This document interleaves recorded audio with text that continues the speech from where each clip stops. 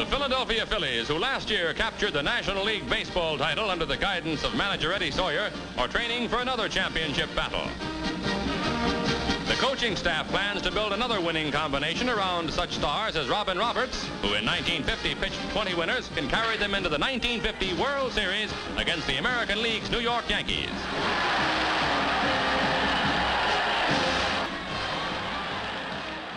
What's going on, everybody? Alex here with a new acquisition. Just came in the mail today.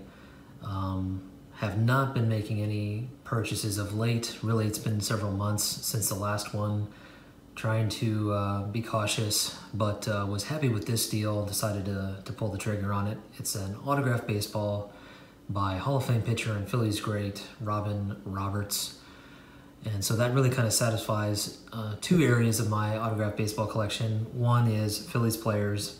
The other is pitchers, whether they're Hall of Fame pitchers or just pitchers that I respect and admire. So let's take a closer look. As you can see, he signed it with his full name. So it's Robin Evan Roberts. And in terms of the things that I'm looking for when I'm purchasing an autographed baseball, ideally I'm going to get a baseball that was signed by the player during his playing days. For whatever reason, I wasn't really finding many single-signed Roberts balls that were signed during his playing days. I'm not saying they're not out there, but I wasn't able to come across them. So if I'm not going to get a playing days ball, the other thing I look for are just unique inscriptions, whether it's like a stat or some other accomplishment from the career, or just something else like a nickname. So what's unique about this one, obviously, is that he signed it with his full name.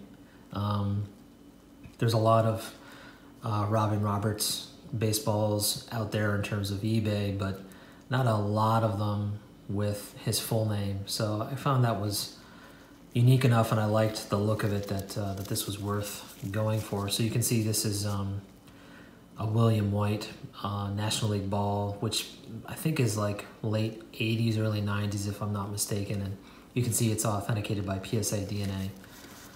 So this is obviously a big Phillies name, one of their few players that has their number retired.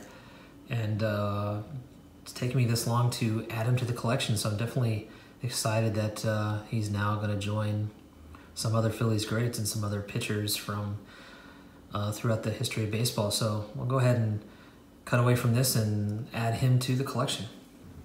Okay, so he's actually going to go in the top left-hand corner. He's going to go right next to Jim Bunning's Perfect Game and the Steve Carlton autograph.